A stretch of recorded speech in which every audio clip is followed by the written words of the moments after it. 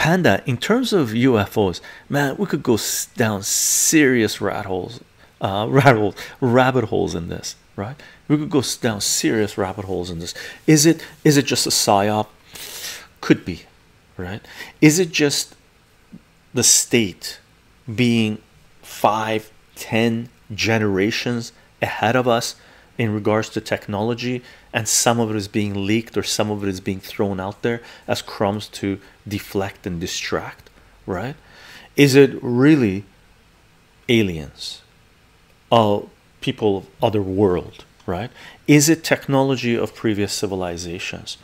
Are we the aliens, right, previously, that found our way to Earth, and there's a section of those initial what do you call it, explorers, right, or people who were shipwrecked on Earth? Is it that tech, right?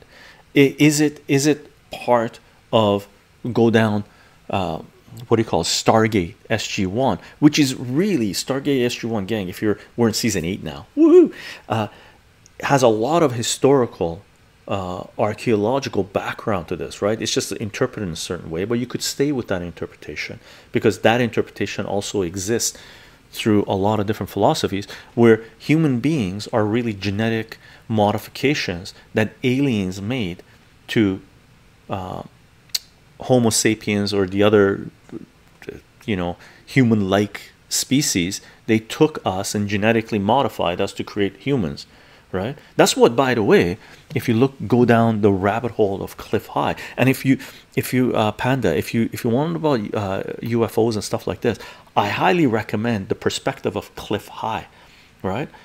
Because Clif High, for example, with the Zionist State of Israel, he's mentioning that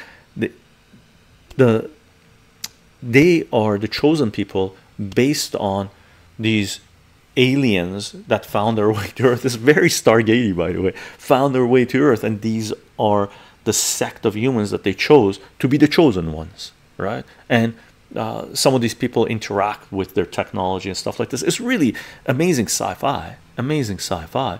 You could take with a grain of salt, of course, right? But there's so many levels we could go down. Elohim worshiper cult, yeah. And Eduardo knows. Eduardo's on the ball with this. Me and Eduardo's on our guild, so he's been around for a while. Eduardo from Brazil.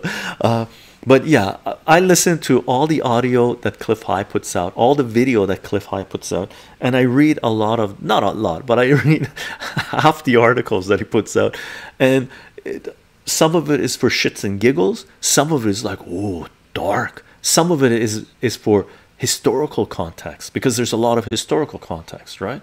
So you take all that stuff in,